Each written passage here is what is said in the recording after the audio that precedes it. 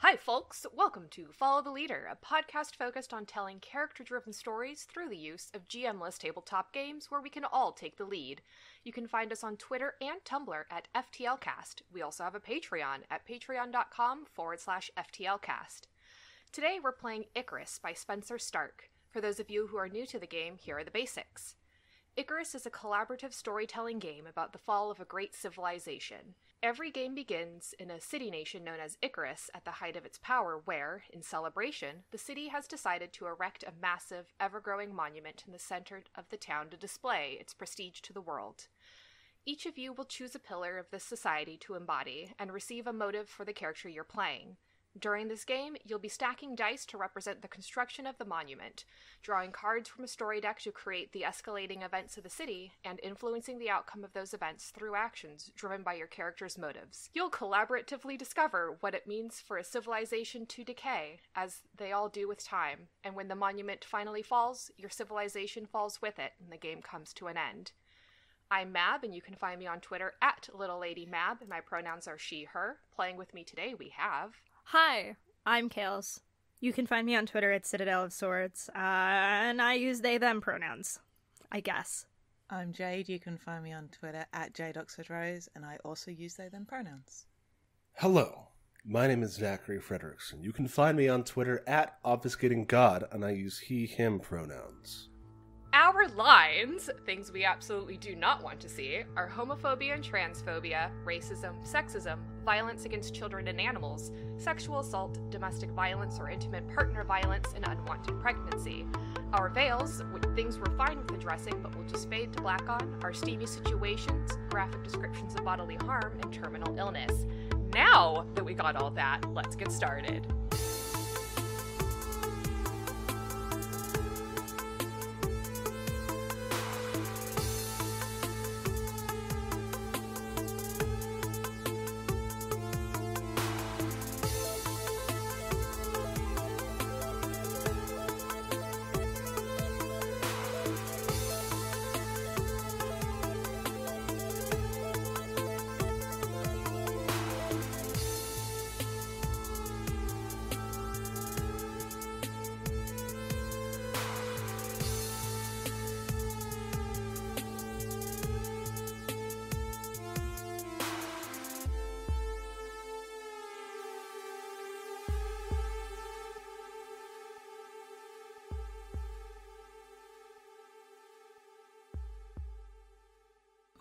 Folks, we're here in the great city-state of Icarus, but we're not.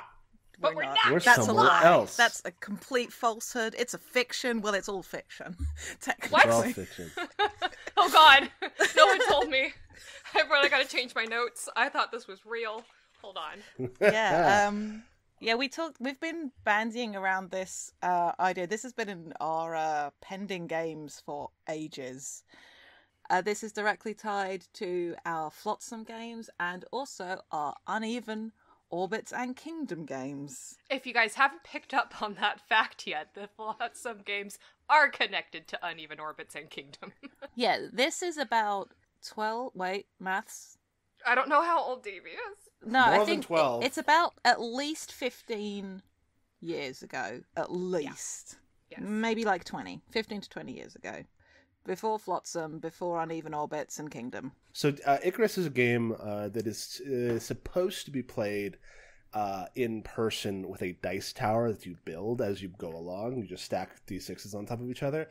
But we, unfortunately, are separated by miles. To be fair, the people who created Icarus did actually include a rules for online play or people who are unable to utilize fine motor skills. That was actually something that they did mention in their Kickstarter. So if you are in person and you don't like stacking dice, you can still play this game. Love accessibility in tabletop. Woo! Yes. The way it works, because in this game there'll be we have a bunch of d6s. I've put them on the table as rollable tokens. You will roll them, and if you roll a 5 or a 6 on the thing you're trying to do, it succeeds, and if you roll a 1, it doesn't. Every time you roll a 1 or 1 to 4, it goes to the tower. And the way it works is anytime you roll a 1, 2, 3, or 4, we have a sheet here that has 5 iterations of each integer. And every time we roll one on our dice, we mark it off. The 5th 2 that we roll will mean that the tower has fallen. It's very similar to the mechanic for when Starcross got played on the stream, which is the inverse. Rather than building a tower, you're using a Jenga tower. But it's the same iteration. Once a number's been hit 5 times, the tower falls. And so I did a little pre-prep.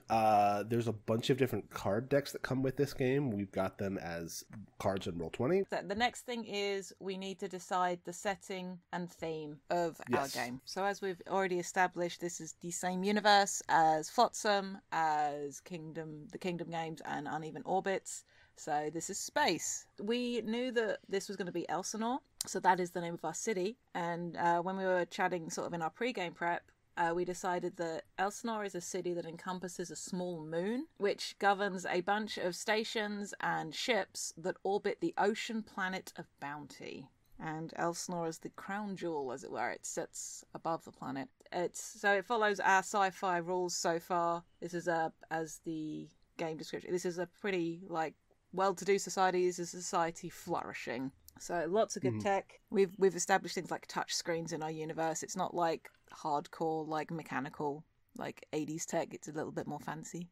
That's all we really need to establish about the society loosely, because we build our city by what are called the pillars of society, and that's sort of the next step. Next, we will examine the traits that make up our society's strengths and weakness. So I'm going to activate the Pillars deck, the Pillars of Society. We're going to randomly draw cards equal to the number of players plus 1. So that's 5 cards. Once these are drawn, all of us are going to pick a pillar that we're interested in exploring during the game, and we sort of take that for ourselves. And then the leftover pillar will be at the center of the table, and it's going to serve as the inspiration for the creation of the city's monument. So the 5 that we have drawn are agriculture, energy, safety, diplomacy, and communication, which are interesting. We each get to pick one of these, as I said, and then they all have questions about strengths and weaknesses, but I think we pick a card first, which is just the pillar that interests us, because it will sort of inform our player character as well. So does anybody immediately have one that makes them go, ooh? Safety for me. I'm trying to decide between diplomacy and communication. Communication was one that was definitely interesting me as well. I might take diplomacy then, unless Mab wants it. I'm going to go ahead and go with energy. Okay, which leaves agriculture as the inspiration for the creation of the city's monument, which is fun because we talked about in our server before what exactly agriculture means for this society. So that's pretty cool. So one of the pillars chosen will serve as weakness. So we need to decide which of these is the most interesting for us for Elsinore to have as a weakness. Let's just go in order, left to right. All right, so for energy, the strength is power to supply freely throughout the city of Icarus. The questions that come along with it is, what's the interesting or unexpected source of this energy, and how has that changed the way the city is built? Or the weakness, energy has become scarce within the city, and now it's being used like a currency. What is this energy source, and how is it traded? Diplomacy's strength is Icarus has forged strong relationships with the surrounding civilizations. What is the most common export we send to them, and what do we receive in return? And its weakness is hostile nations surround Icarus. Which is the most dangerous, and why? For communication, the strength is a unique adaptation, invention, or approach in the city of Icarus has improved the way people communicate. What is it, and how has it changed the way citizens interact here? Or the weakness, a unique adaptation, invention, or approach in the city of Icarus has a negative impact on how effectively people communicate. What is it? How has it changed the way citizens interact here? And mine is, the people of Icarus feel safer within the city than anywhere else. Why is this? Or, weakness, the people of Icarus all share a common fear. What is it, and where did it come from? I don't believe we choose the weakness from agriculture. I think... No, we do not. Yes, so we don't really need to worry about that. So what weakness do we find the most interesting? I like the common fear. I was just going to say I like the common fear. Oh. Drift compatible, Jade. This is what happens when you get Kales and I in the same place. We're like, yes, if we haven't already expressed the thought simultaneously. So what is the common fear, and where did it come from? I guess I'm the one who's supposed to answer that. Yeah. But I also want to know what you all think. Well, the ocean is deep and scary. The ocean's also way beneath us. Yeah, but it's all ocean. It is all. So the people in Elsinore don't ever actually have to deal with the ocean. No. Doesn't mean you can't be afraid of it, though, right? Yeah, but I don't think that like water is scary. That's fair. Is enough. I don't know that that's the corruption rotting at the heart of our city. When you put it like that, sure. That's what this is, right? This Yeah. is the first weakness is. So I guess the question is, people of Elsinore, we are not the ones who are fishing this planet. No. Do we fear the working man? Do we fear the proletariat? Can we fear something if they're on a planet and we're on the moon? Yes. Like, do we honestly think, then are we putting the ability to have the technology to escape from the planet and come attack us on the moon into the hands of those people? Well, yes, because the fish has to get up to us. Yeah, but how do we know that we don't keep... yes. Well, I suppose then is the fear, like, that one day the people that do that will stop because we can't grow. We can't, like, there's a certain amount we can probably do on the moon, but if Elsinore is literally mostly just a city, there's probably limited ability to grow food there. I suppose that ties in very well with the agriculture Yeah. as the pillar. Yeah, actually, because, like, we need to respect the people that bring us our food, because without them, we die. And that's an interesting thing. Rather than it being, like, a super elevated, we are above the working man, just like, we need the working man. And there's more of them than there is of us. It's the extremely fragile position that all ruling classes have. So are we assuming that there are no working class people on or in Elsinore? Is this literally like the upper echelon of society on this moon? Yes. Is it a la Rapture and Bioshock? Where it's like, yeah, they're here because we need them here technically, but we're just going to pretend they don't exist? I mean, because obviously there've got to be, like, people that work for the wealthy as well on this city, but is that, like, limited people here? So the thing about that is, does there? Because when they needed to bring someone back, they sent a robot. Well, then the question also is, who is still left and available afterwards? And the safest option for them would have been a robot, because they could be on very slim, like, people still remaining type of thing, you know?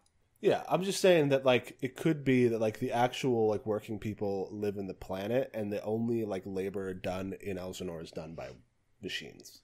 I am both interested in that, and also will have to rethink my entire character that I play for this game, and maybe pick somebody different. Which is fine.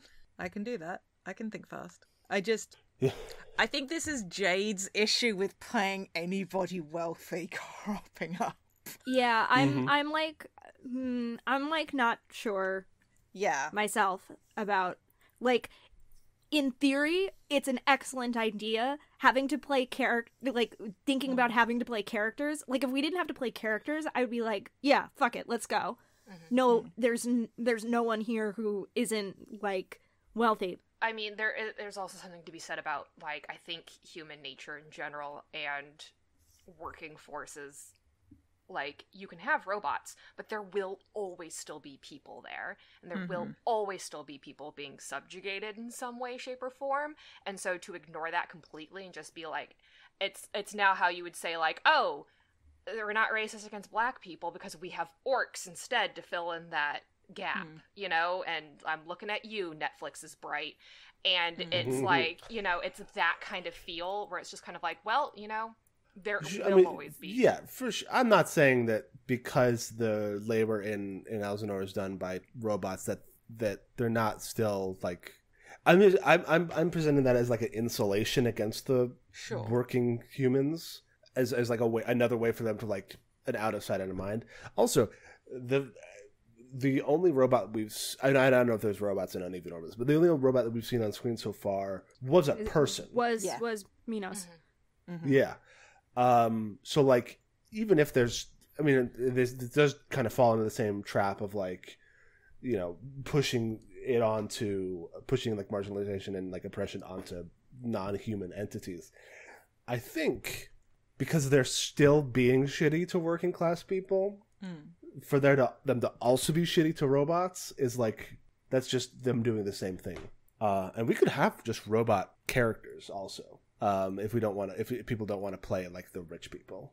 I mean, I've already said who I was going to play, so it's true. Either way, I was planning on including robots sure, because I want to explore more of the thing that Minos came from. Yeah, I guess we could. Also my brain balks a little at a society, but that's just because of who I am, about just an exclusively like a city state, effectively, that is only one class. I mean, they could have like, you know, upper class, artists, and upper middle class, artists and philosophers and writers. And... Yeah, I suppose that. Yeah, okay, I can go with this because I feel like that hopefully would address everyone's discomfort as we were just addressing. You know, here's one thing. Maybe it's like a best of the best kind of situation. Like it is like kind of Rapture, where it's like people can come and move to Elsinore, but it's like a meritocracy. You don't see my fingers, but they're doing the quotes. Yeah. Also, you could be priced out. Like you just need the creds to be able to afford to live there. Yeah. As well, like people in new money and stuff like that. It's just that feeling, getting the rich tapestry of the human and robot experience. No, this is very cool because my brain is skidding very fun into a corner that I actually very much like. But so to return to the question of this weakness, the common fear. Yeah, is it that we'll be shut off or we'll be left stranded, effectively? Yeah. We're afraid. The people of Icarus, of Elsinore, fear like the loss of their lifeline. Yeah, effectively. Okay. Like if the planet is supporting us, even though we are ruling the planet. Yeah. And if that like became like understood by the people, that might make work out poorly for us. I also like the thought that maybe a lot of people are actually pretty switched on about the working class and therefore aren't complete arseholes about it. That's a nice thought. That's a nice thought that wealthy people do like are nice to service workers. Kind of. I'm now thinking about a fantasy land. I'm sorry. Nah, you're so valid. Yeah. So I make an aspect that summarizes that answer, which is the planet below feeds us. If they ever chose to abandon us, we would starve. Is that succinct? You don't think? Dig it. I think it's succinct enough, yeah. So we've answered our weakness. Now the rest of the players will answer the strengths questions on their cards and create aspects that summarize their answers as well. We do not do this for the Tower's Pillar card. There's a different question for that later. Alright, so a unique adaptation, invention, or approach in the city of Icarus or the city of Elsinore has improved the way people communicate. What is it, and how has it changed the way citizens interact here? Part of me, everybody might get real creeped out by this, I like the idea of not quite a hive mind thing, but a way of making that work. Not in an invasive brain way. I mean, I've watched a lot of Black Mirror, and Black Mirror are the only examples I can think of, like in, but like, like a non-horrifying version of that, I guess. Yeah. What, a neural net? Yeah, a population-wide sort of communication rig. Yeah. Yeah, like it's easy to tap in with each other and access information. Like, there's a real freedom of information and of communication. Obviously, this sort of thing lends itself to abuse, but so does any technology. That is very true. So how about it's so what we call it, like a neural net, and how has it changed the way citizens interact with it? I like the thought that it's led to a very sort of open kind of society. Like, maybe people are generally kind of more honest, or like social decorum has changed. My brain's going to how Fae can't lie. And I like the notion that because there's this, and you can like effectively communicate with the neural nets, there could always be a voice popping into your head. Like, there's a new kind of etiquette around this, because there's this ease of communication between everybody, because there's this like real equality for how people can communicate with each other. It changes the way that people talk, as it were. I'd now got to try and make that succinct. If people like that idea. I also like neural net because it's an ocean planet below us. Yeah, I was about to say the same thing. It's more like, how has it changed the way citizens interact? So when it's neural, what does that exactly mean? I suppose it's telepathy. But it's not telepathy, but you can speak directly into somebody's mind. You don't need to speak with your human mouth. That was what I was imagining. Or it just looks like people walking around on Bluetooth talking out loud. So does that mean like people have like electrodes on their head? Yeah, I was thinking like something like behind one ear or something like that. Yeah, not a like cyberware like drilled into your head thing, but like more of a like a subdermal like chip or something like that. Or I said all I can think of is Black Mirror references right now. But the bean. Oh, here's an interesting thing. So for how it's changed the way citizens interact, like if you don't need to speak out loud, maybe when people do, it carries more weight. Sure. Well, like when you speak out loud, you are weighing your words because it's easier to potentially communicate like emotions more easily.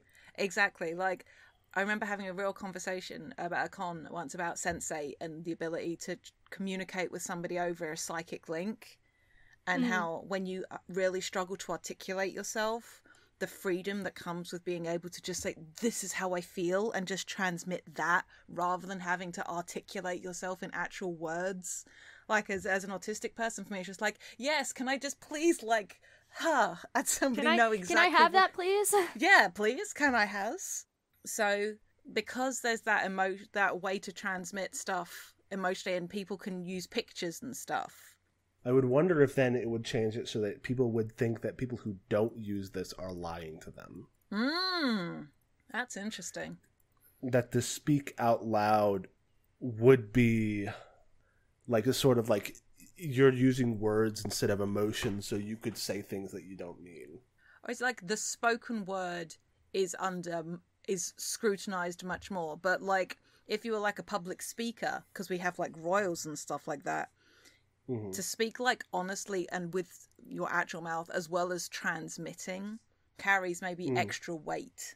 Yeah,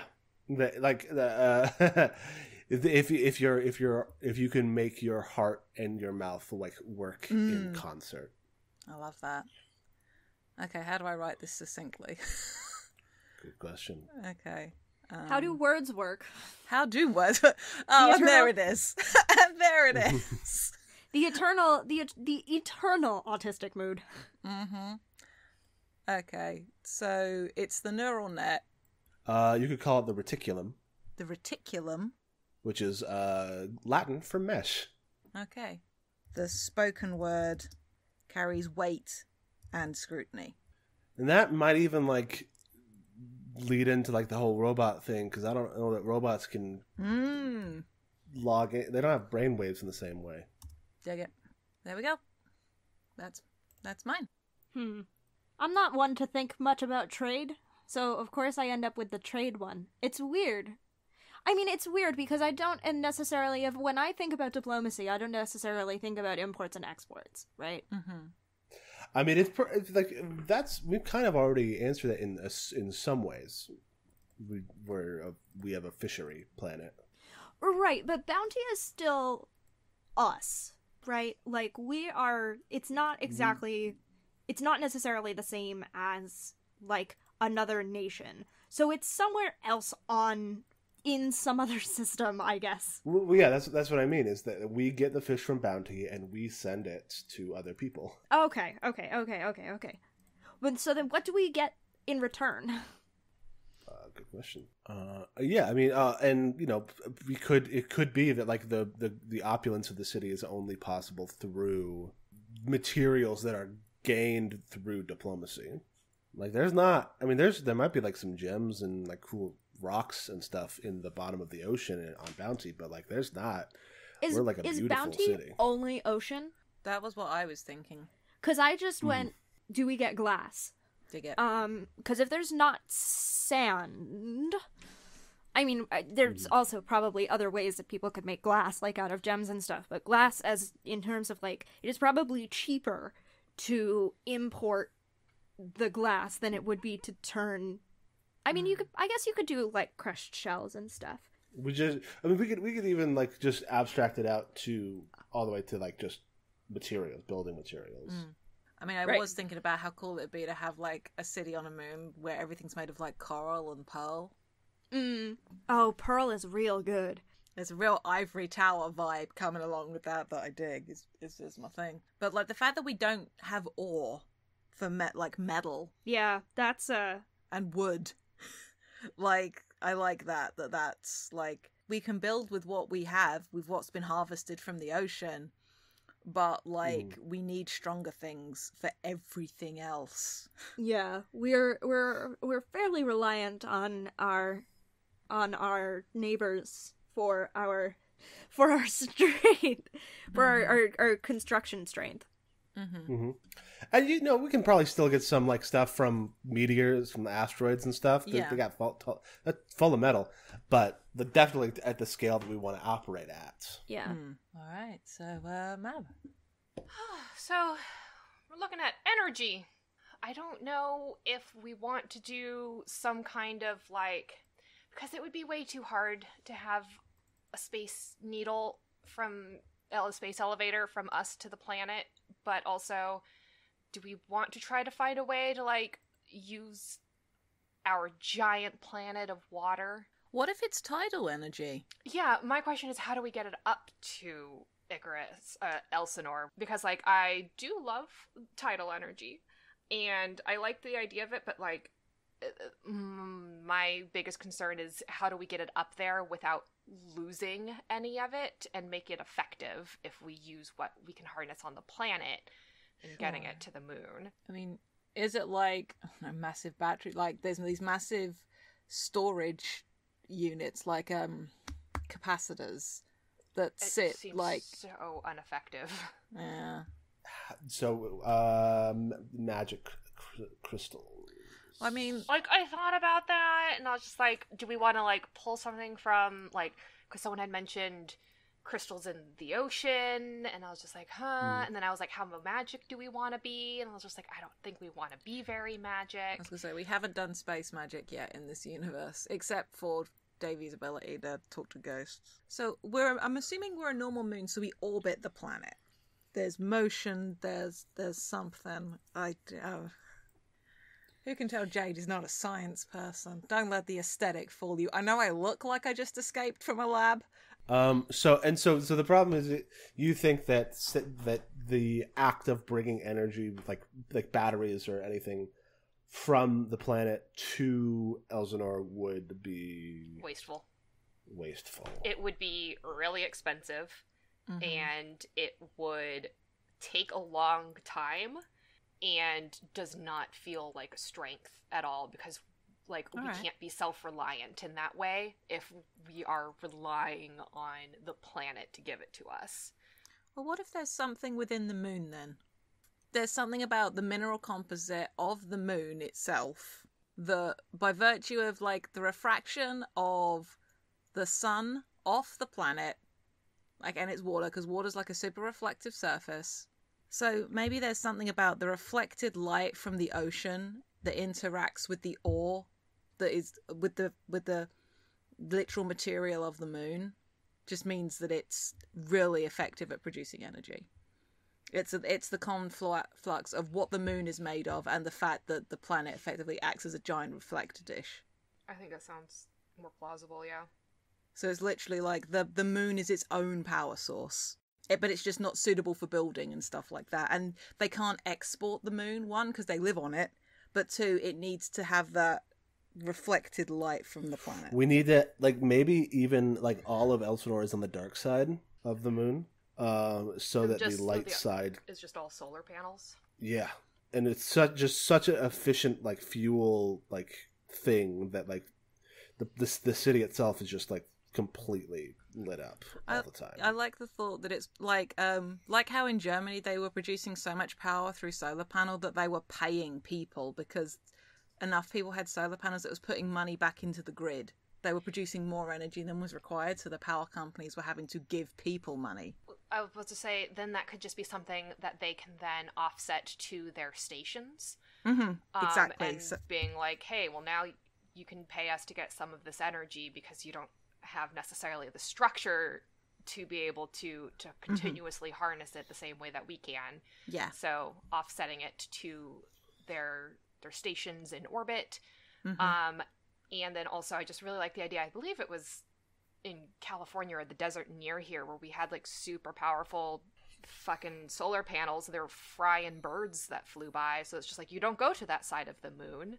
It's you will get cooked, burned to a crisp. Yes.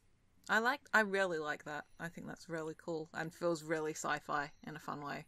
Okay, so the interesting or unsuspected source of the energy is the combination of the moon's mineral composition.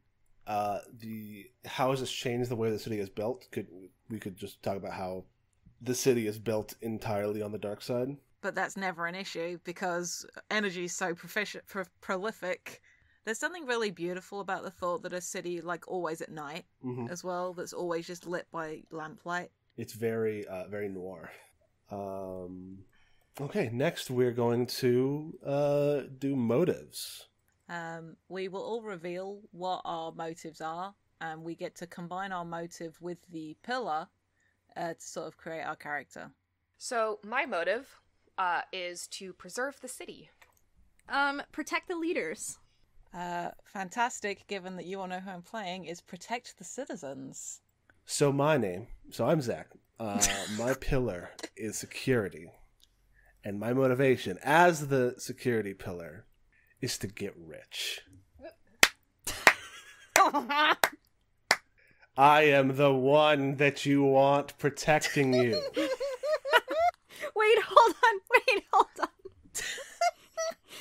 Are you just gonna play Hereafter? No. Shit. Okay, you throw me for a loop. You could do. You could combine the idea that you were already having with Get Rich. Why wouldn't you build like a core of Robot Man? I'll think about that. I was actually kind of hoping that you would, but like you don't have to. You absolutely do not have to. So we all have our motives. Yes, we will combine the motive we receive with the pillar we've chosen to create a character that we control during the game. So I'll be playing Fatima Oriel. And for those of you who are incredibly curious and keen of eye and ear, she is actually Davy Jones's mom. And so, or as we called him very briefly, Andreas, within the course of the Flotsam game. So she is probably around like 25 at this point. For those of you wondering, Davy is going to be an ickle little babykins, about 3 years old when this happens, and he's crown prince, and his mom is the queen. So I'll be playing her. Yep, that's it. Yep. And your motive is to preserve the city. Yes, I didn't know if we were doing motives again, but yes, that is my motive. I'll preserve the city, which basically means I'll protect it at all costs. Nice. My motive is protect the leaders, which is fairly fitting. I am going to be playing a character named Meridian Prime. He is 18. He is 18 in this game. Oh god. Also a little baby. Oh basically. God, he's gonna be a nightmare. He is Davy's cousin. He is the son of Fatima's sister. I'm just gonna go with the fact that his mom, they're sisters. But his parents do not live here. He is essentially a ward of his aunt and uncle, and he's kind of. I do think that on some level he is, because I have the diplomacy pillar, and I do think that on some level he is doing a little bit of that sort of stuff, like just to kind of feel useful. But obviously his top priority is, looking after his family and looking after his little baby cousin Davy Jane. Or Andreas, as it were. That's right, yes? Yes, yeah. Okay. I am playing Juniper Aurelius. She, her pronouns. Her motivation is to protect the citizens. And she is the synthetic assistant, or was the synthetic assistant to the inventor of the reticulum, who is no longer around. I think old age. I feel like the reticulum is well established by this point. And now other people are in charge of running it, but Juniper can't use it because she is synthetic, but she understands it, and she works with people. She helps people with communicating in ways outside of it, be they people who don't want to have the link or who struggle with it. And she helps people with language like that. But she is one of the most knowledgeable people about the reticulum, but she is not beholden to it in the way others are. I am not playing Hereafter the Undersigned, though the motivation does make sense. You're valid. No, for this I am playing Sir Hyde Raw, commander of the 2nd Lunar Regiment, wielder of the Bright Blade, lord of security and safety, and first knight of Elsinore. Ooh. So many titles. I am also synthetic. I'm a robot man. I have beautiful silver plating, and I wear my military jacket and uniform extremely proudly. And by the end of this, I will be rich. I do think I'm going to end up being the antagonist of this, if only because mine is the only non-altruistic goal. I don't know. I mean, the other thing is that like you could still be like wanting to protect the royal family, thinking that they'll pay you well, Yeah, that is the kind of so I am the first knight of Elsinore, so I imagine that Hyde is like he's in the inner circle. Yeah. But we'll see how it goes. We'll see. I'm just saying that you don't necessarily have to become the antagonist. Like, you can just kind of be like the morally gray one.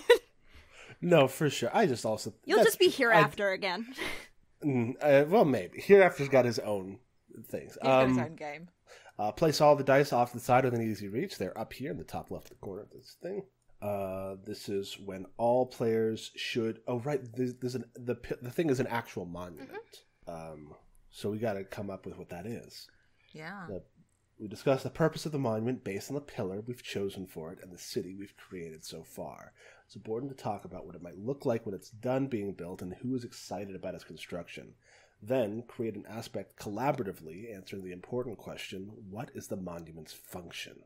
This may be something simple, like show off our power to the surrounding colonies, or it might be more practical, like a giant watchtower to keep the city safe. So, ours is agriculture, the strength of which is the supply of food within the city is abundant. Oh, what if it is a huge hydroponic greenhouse? Ooh. Love that. That's great. Right now, we're beholden to the planet below, but if we were able to create like a dense, prolific, highly productive source of food within the city, then we would want for nothing. What should we call it? Oh, I'm trying to think like the cornucopia or something like that. Like what it's going to be. It's just another. It's like another way to feed us. What about Demeter's Spire? All right. Next, we draw 2 cards from our story deck and place them face up. We'll read them both aloud and answer the questions together as a group, creating or replacing aspects to reflect the answers. After that's done, we'll choose a first player and we'll begin scenes. An unpopular subculture within the city is holding a festival, and some members of the community have shown up to try and shut it down. What is a subculture and why is it looked down upon? The second one is all is not what it seems. Something that was once a strength is now a weakness. What is it and why did it change so quickly? Ooh. I really like the thought of making the reticulum the issue. I was the weakness. Mm-hmm. Yeah. I was also going to say that. I like that a lot. Somebody's spying on people with it. Or people are being influenced. Ooh. Do we want to... That's that we would be creating a new aspect under communication. So I don't know whether the weakness should be like effectively like subliminal messaging is starting to happen, or people are able to lie. Ooh. Which is maybe more interesting. I think, well, so people being able to lie is a weakness, but it's also like then we would just be back to what like normal communication is. Yeah, good point. To a certain extent. So like I think like a fault or like somebody is affecting the reticulum or like using it. Influencing it. Yeah, to like, you know. Using it in a way it wasn't designed for. Like they found a loophole in the system. Yeah, like a backdoor. All right, yeah, let's call it that. Because a backdoor. The creator is no longer around, and some other people are currently in charge of like managing it, and maybe one of them is bad. All right, so the new aspect, because you can be a new one, a backdoor to the reticulum. A backdoor to the reticulum allows for people to fuck with people. I'm just gonna, because I want to keep it concise. A backdoor has been opened, because I like that, because that's like feels like a security breach, just like people can get in your house. But it's your brain. Yeah. What is this unpopular subculture? Well, we've talked about the city being like it's like ancient Rome, right? It's like the pinnacle of society. It's the thing, like the meritocracy vibe. It's the rich. It's the smart. It's the gifted. So, I mean, it says they're holding a festival. Yeah. So would it be like a festival that would normally be done on planet for people that work down there, or would it be like one of the festivals on one of the stations perhaps, and it's them going like, oh, this is like beneath us, or you know, in what sort of respect then are we like addressing this as a we don't like this? Is it a thing that people don't like to address or think about?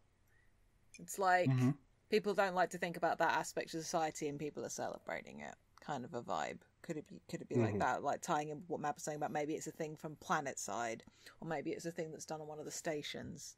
And there's enough, maybe people that have done well enough to come up from the planet, or like, we were talking about the fact that the city is very, very light, right? Is it something that celebrates shadow? Ooh. Something that highlights the fact that we're on the dark side of the moon. And we have, but because all of our illumination is powered, right? And sort of something. No, I think I know what you're saying, though. I like the thought that people unscrew lights and stuff like that and create these pools of darkness. But like, I also like the thought that just like you can't have light without shadow. No, it's like exactly. You can't have good without bad. And people just don't like, no, it's like, it's all shiny and happy. This is great. This is wonderful. There are no problems with our society. And people are just like, yeah, nah, that's not how things work. Yeah. And we accept that. I do sort of like the idea that it's not necessarily like dark is bad. It's that we have to accept the darkness. We can't just like drown it all. We can't just fill it all out with light. Because then, like, are we insinuating that like the city itself is very Vegas and it's all light all the time? Oh yeah. Or do they like enforce a circadian rhythm within, like, being like, all right, well now it's a, you know, or is that something that starts to happen? Is that like, well, we'll start enforcing like a quote unquote lights out type of thing in order to be like, all right, well, you know, this is something we can work towards. Because like I feel like if it's either Vegas or it has like that false night and day, because we are the dark side of the moon. We don't have that night and day because, you know, we're tidal locked. Yeah. So, but yeah, even if there is that like suggested light day, like it goes from like light mode to dark mode on Twitter kind of a vibe, and the lights, the palette changes from yellows to blues to make it easier for people to sleep. I mean, people born here probably aren't going to have the same issues with sunlight producing wake up hormones in their brain anyway. right. It could be that the unpopular subculture is made up mostly of people who Are born here? Who came opposite. People who came here from like from Bounty, and they're like, it's weird that the lights are always on. Yeah, I mean, like, yeah, not even just from Bounty, just like from within our orbiting stations, from within, you know, neighboring, yeah, we'll just smush these two ideas together. All right, so it's effectively the subculture is like effectively out of towners who are just like imposing their own. No, we want proper dark sometimes. Okay, thanks. Can we please have nighttime? Can we please have nighttime? Yeah, we like nighttime. Look at the stars when you have no turn the lights off. Look, I really like that. maybe it's like a bunch of people who go out to like the outskirts of the city. To be like in the dark, or just people. Well, if you get too far in either direction from the city, then you get too close to the light to the sunny side. The panels and tidal side, and it gets so fucking warm near them and so hot, and so it's just like there is a very small section of space where you can go, you know, either like, you know, further towards one of the poles or towards one of the sides, where like we built, you know, the northern western end or something like that. It's farther away from the tidal locked side, so they don't have the panels down there, so that's like darker. But if you can't go to like towards the southeast, because then that's where all the panels are, type of thing. Yeah, you have to look out for that also. I'm just really tickled by the notion of these people that go around like turning lights off and just like celebrating darkness, like putting up like blackout curtains in the inside of their houses. Yeah, it's like, come out from the light. Let's go and sit in the dark and like understand that it is night. It's a part of us. Yeah. Cool. So that's someone has to write that as an aspect. Is it just the night festival? I like the darkness is a part of us. I like that. Is that going to be under energy, or? I am going to put that under energy. Close. Yeah. Okay, so once we get that aspect done, we'll start the rounds. Okay. We already have a turn order. So how playing around works while we get that aspect written up. Got it. Is you move clockwise around the table, taking turns. On your turn, you can enact a change. You place a die on an aspect your character would like to change or affect in some way. You describe what you're hoping to achieve by putting your focus there and how you plan to do it. Or you can support a cause, place a die on an aspect that already has a die on it to support that change. Describe how your character is trying to support the effort to give it a better chance to succeed. After a character has placed their die, they draw the next card from the story deck and answer it, creating or replacing an aspect on the table to reflect the answer. And then once every player's had a turn, you resolve. So what's the Queen doing? I think one of the things that I would like to work on and look at first is building increasing trade and things such as that, especially if we're going to be starting this new project of building the tower. Working on expanding our resources and our trade delegations, so on and so forth, to be able to get the best materials for this foundation. Ooh. And then I draw a story card. Mm-hmm. Mm-hmm. All right. What controversial part of Elsinore culture do other surrounding nations not agree with or share? I think that could very easily go within the reticulum. Mm-hmm. Ooh, yeah. I mean, other people are going to look at that and go, that's weird. Yeah, it's weird that you're all telepaths. Yeah. That's weird. So we're going to create or replace an aspect to reflect that answer. So do we want to put that under Diplomacy? Yeah, does it make us look weird? Are we Yeah. considered, because we could be, that you must look so insular to outsiders, it might make our diplomacy really hard, because we can all have conversations without including other people. Yeah, and so it would be because it does say that you can place it between two pillars, so that would be something that's between diplomacy and communication. Yeah, definitely. Because it does kind of like affect the way that we do communicate with others, and our culture understands that, it was brought up within our world building section that the royal family will speak out loud, because it's like, I have this value on my spoken words that they are true, as much as you can feel that they are true, and so like being able to like be in conversation with other situations and other people, and like having it mean a lot for our own community that the royals are speaking in this way, everyone else is like, why does no one else speak this way, works, for both like diplomacy and communication. This just occurs to me how much weight is that Davy Jane is such a good orator, and his whole thing is how he talks to people. When you guys brought that up, that was immediately what came into my mind. I was like, oh, yep, there he is, my boy.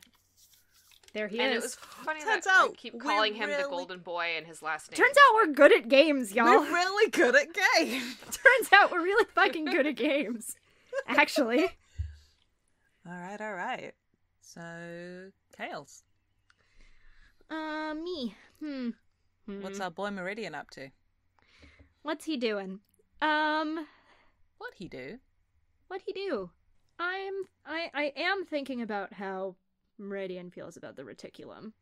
Because I don't think it's... What? Is he a part of it? Is he connected to it?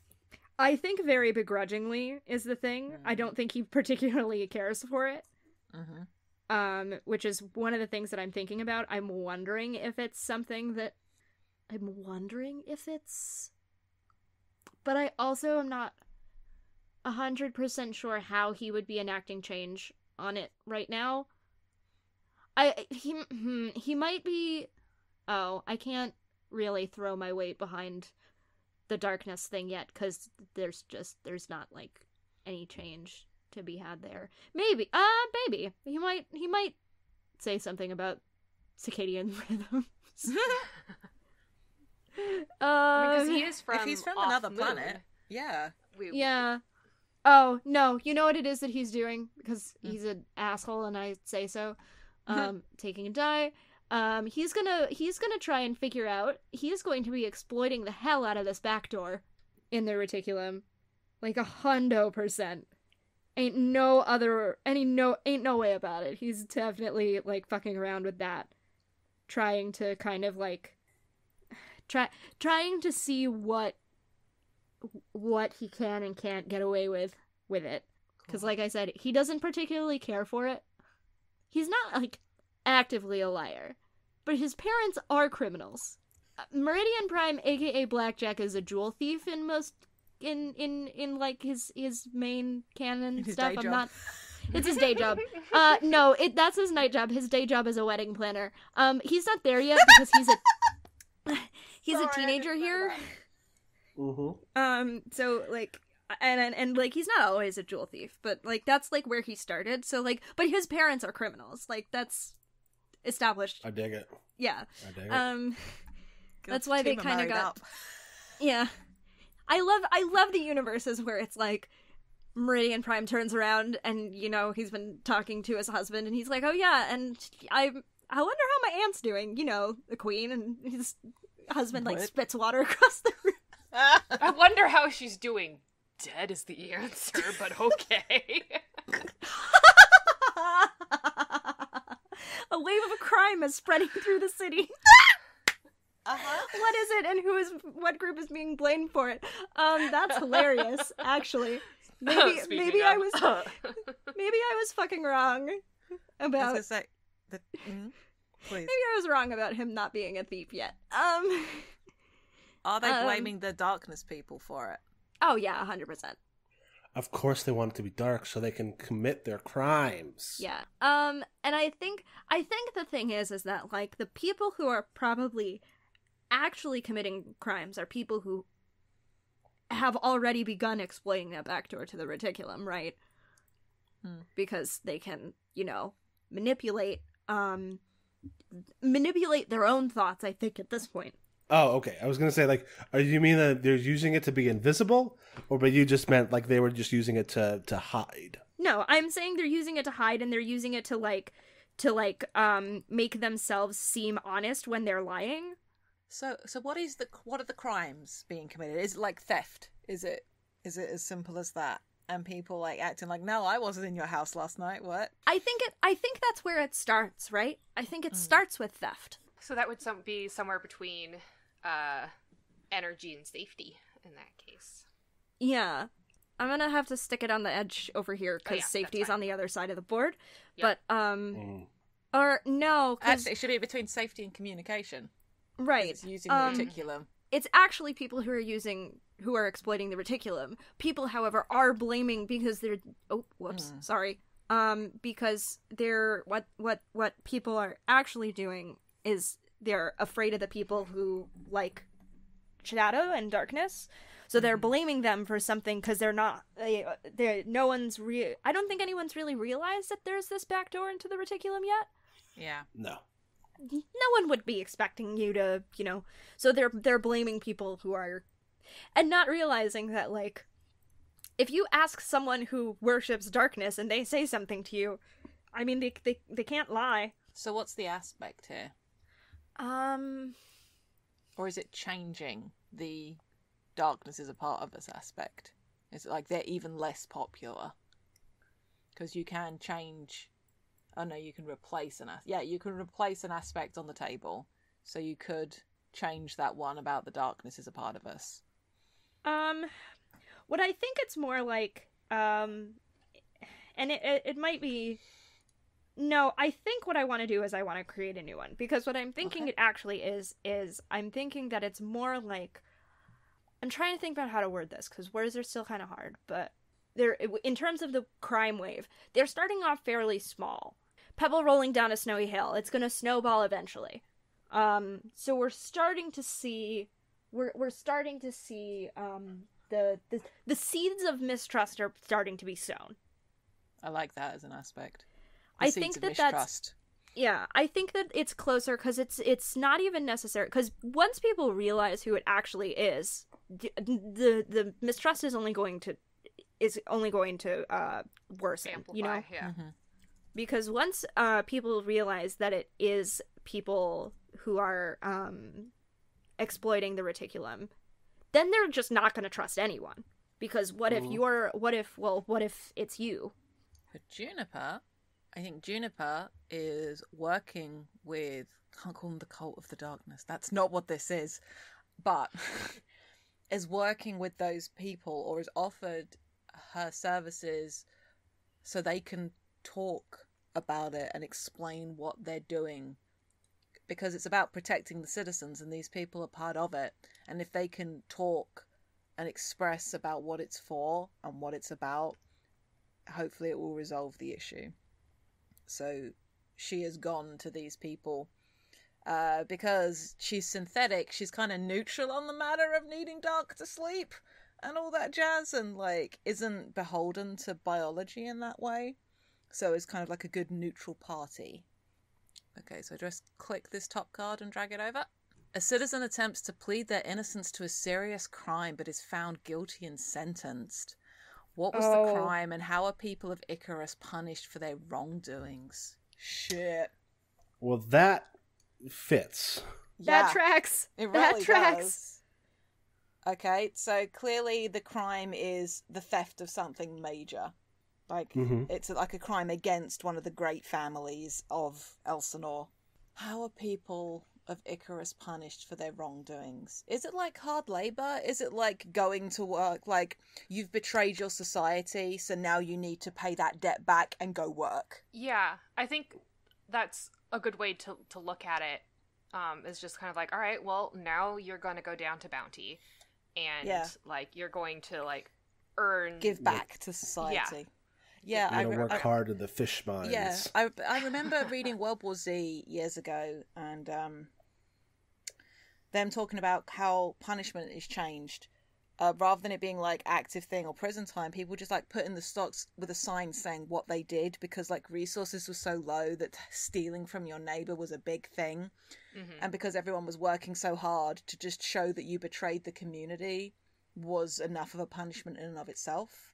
And I always liked that. It really stuck with me. So I suppose, yeah. So you have to go down to the planet and do some time working on like one of the fishing fleets. So very cool. Does that go under? I suppose that's an aspect that's going to go under safety, because it's to do with keeping people safe. So you take from society, you give back to society. Did you establish what the actual? We know who they think is stealing from people. Have we established who is? Yeah, it's mostly people who are exploiting the reticulum. I don't necessarily think that it's like necessarily like a specific group of people. It's just like people who are really good at like neural interfacing, pretty much. Sure. Is what I think it actually is. I like the thought that once you know, like maybe there is a small group of people that have shared this information. Because I was like, how do you find out about this? Oh, well, you hear somebody bragging or something. Is it on the dark net? Because they hide in the dark. Matt, get off the podcast. Fuck that was yes. a Zachary level joke, and I'm mad about it. That was so good. That was so good. No, I'm mad about it. No, it was good, Jade. It was good, Jade. I'm mad about it, and I'm gonna stay mad. So I want to enact a change about that, because these people are stealing from the good people of Elsinore, and I'm not seeing any money off of that. So I'm going to make sure that anybody. Well, we'll see what happens when I roll that dice. But I'm trying to make sure that everybody who gets access to this sort of like back door knows to pay. All right, and so I'm going to draw a card. Oh dang, Story we're on card. to the next level of cards. We're on to the rifts. Yeah, because we only do, there's only 5 of the cracks in the rifts. And then there's 12 of the final one. All right, what we got? A valuable resource used commonly within the community is now gone completely. Oh. What is it? What was it used for? And what are the citizens doing to get their hands on the last of it? That escalated quickly. That escalated extremely quickly. Yeah, well, when you don't have a lot of cracks in the wall. Yep. Well, you have really deep cracks in the wall. I have one idea, but it might be rough because it doesn't affect my pillar. All right, what is it? Let's go. What if the reticulum goes down? Oh. Wow. That escalated quickly. Yeah, like, hey, people have learned how to break this, so it's gone now. Oh, what if it's less that it's broken and somebody switches it off?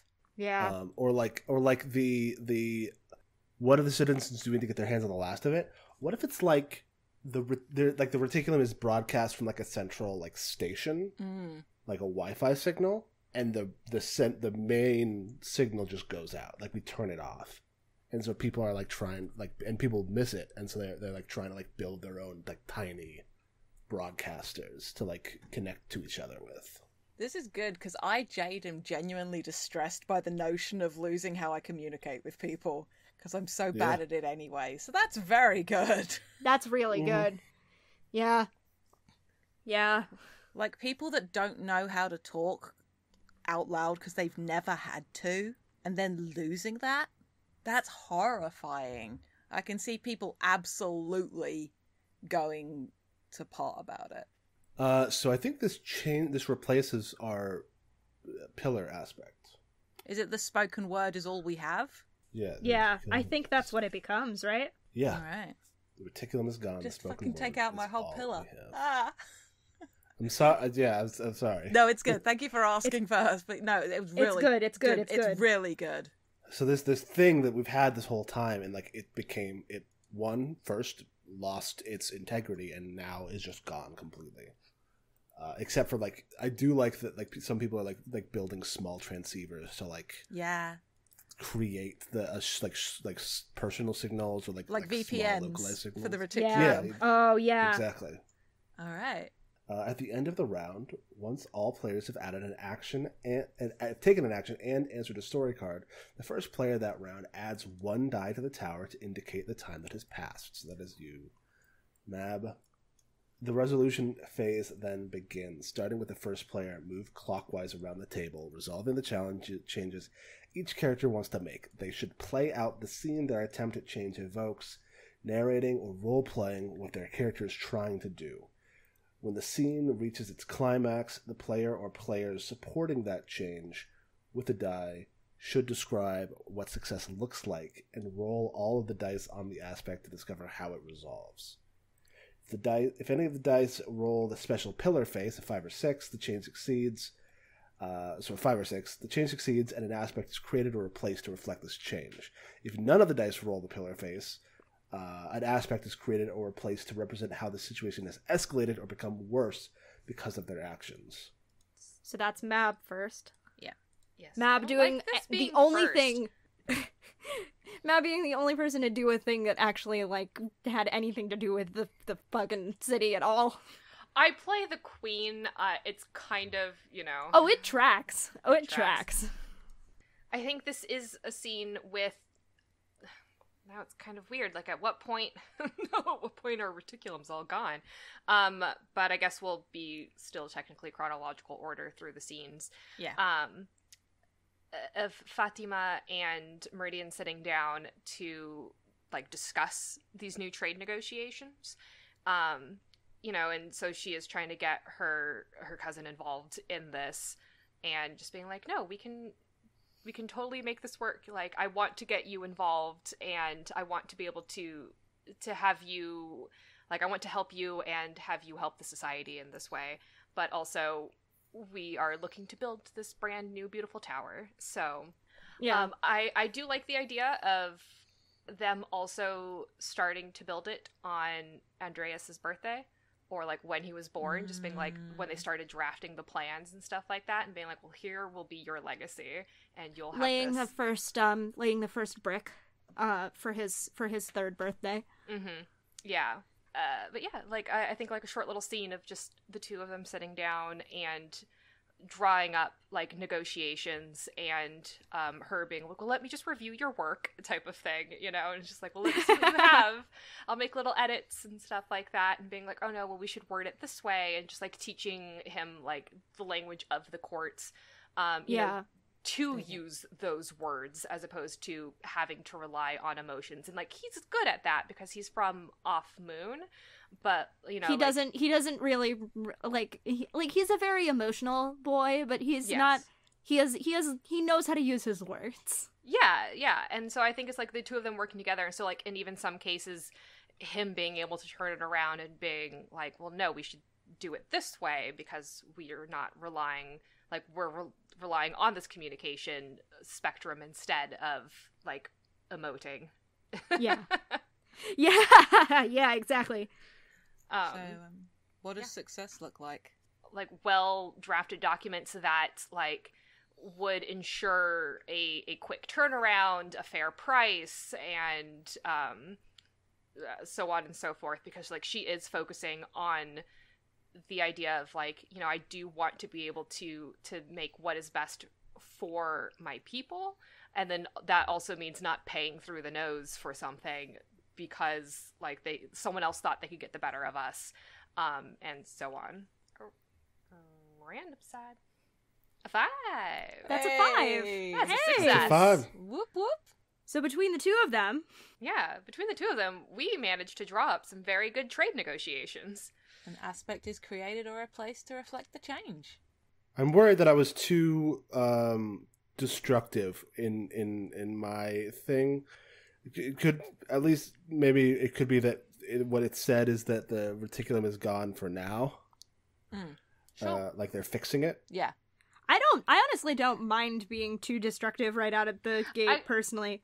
I but mean, like, that's me. Also, like, things to consider is, like, even if you break it, like the idea of like on someone's next turn to just go around and just be like, well, now I'm going to fix it, you know? Yeah. Or like it could be broken if you roll a 1 through 4 type of thing, you know?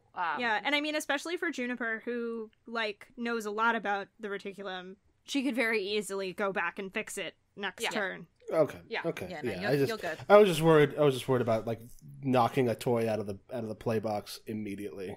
No, it's good. But... There's interesting repercussions, narratively speaking, for this being the case at the moment.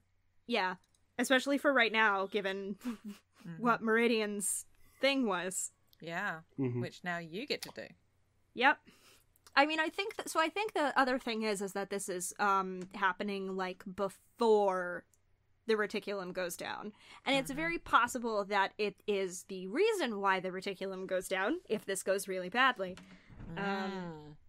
Is if Meridian gets a little bit overzealous, because he's not a very good hacker, and also, like I said, he is a very emotional boy.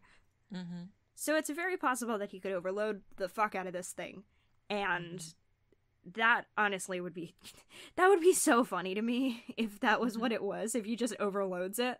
And then the real thing with him being space kind of royal is that, like, I can't think of a reason to get him to talk to Juniper, even though I really want to. Well, the thing, he's a smart person. The moment he would start doing research, trying to understand more about it, he would find out who Juniper is. Yeah, and he'd probably, definitely. And he goes and finds her and doesn't use his real name. 'Cause, maybe he's testing out this persona. That's so cute. He's a baby. Baby Meridian trying his luck Meridian. with a synthetic Juniper Aurelios. Yeah. Oh no, but he's not trying out. He's not being Meridian Prime or even Blackjack. He's being the one, the only Julian Date. Spelled Daight. Because it's easier if no one recognizes him when he's, trying to fuck around with, like, something that's very important to this city. I think it's more of a curiosity thing, right? Like, he's going to Juniper and he's asking her, like, questions about it. Like, he's, like, very interested in, like, what this looks like. And my brain, I mean, I can do Meridian, like, without even thinking, but my brain can't do words super great right now, so I'm gonna leave it.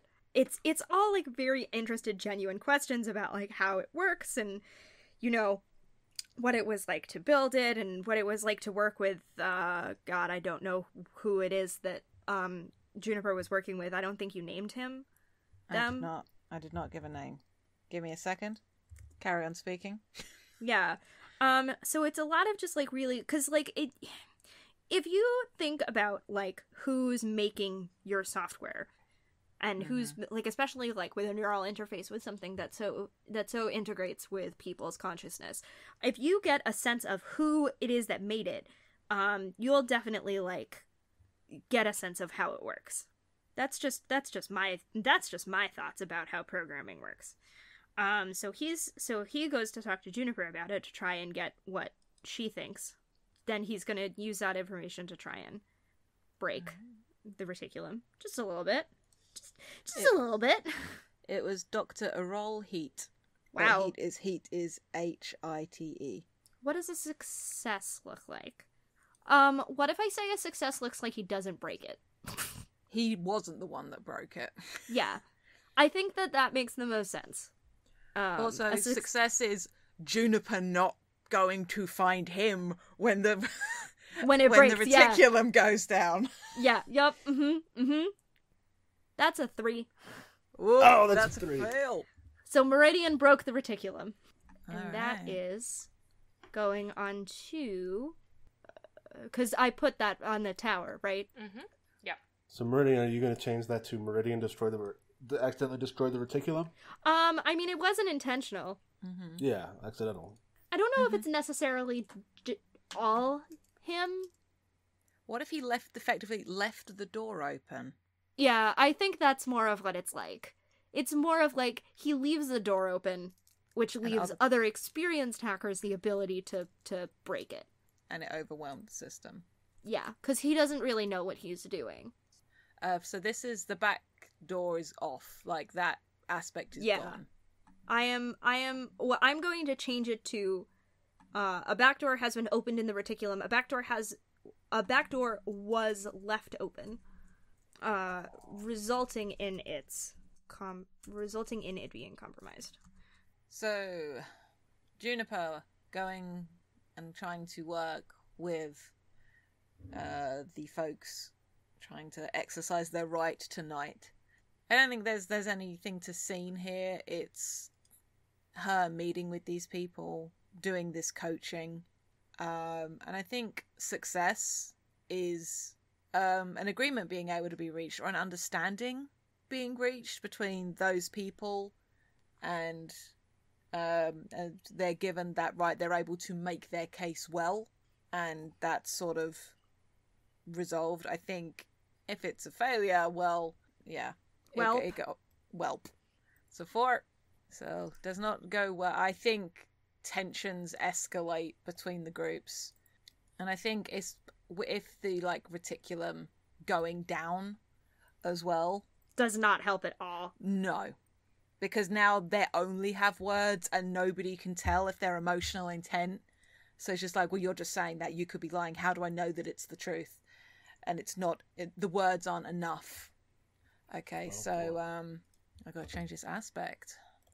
Darkness is a part of us, but it's not popular to celebrate that. It's just like, it becomes even more divisive, I think, and escalating tensions. I also think it becomes a safety concern more than an energy concern, because this is can't sense people now when you can't see them anymore.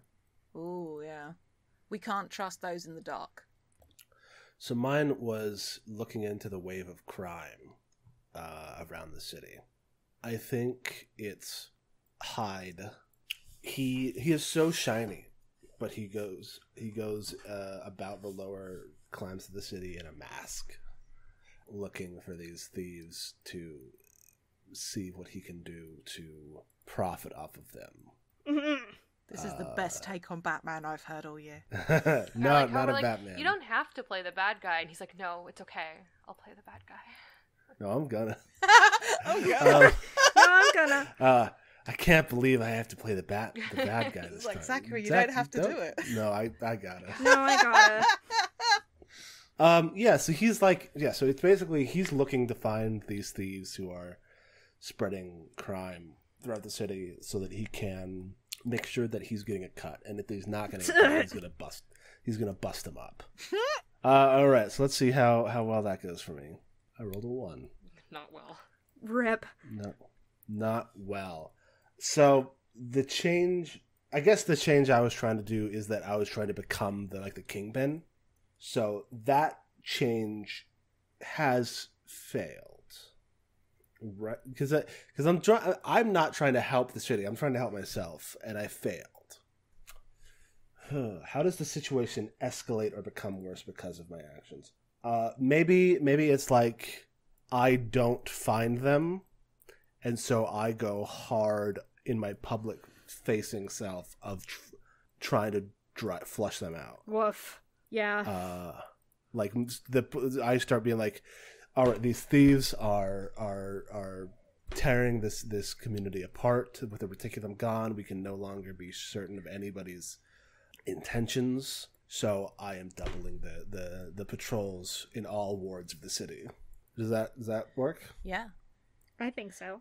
Do we think that we should remove the seeds of mistrust as starting to be sown, because they're not so much starting to be sown as have been sown or are They've taking been root? sown. Yeah, the seeds of mistrust have taken root. Yeah, I think so. Public mistrust leads to a crackdown by the city police force. Nice. All cops are bastards.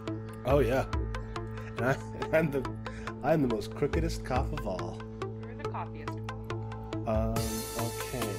When all that's resolved, first player. So now we start over.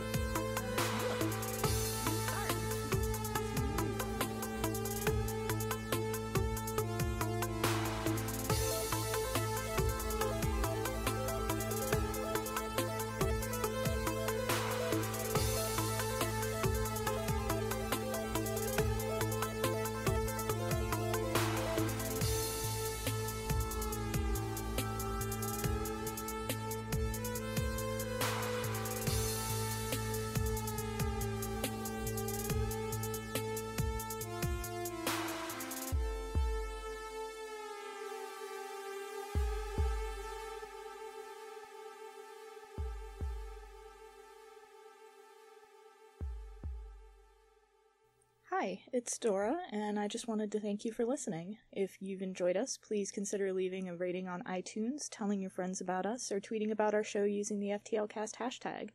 No, seriously, we crave the validation and it helps us out. Your support really means a lot. Thanks again!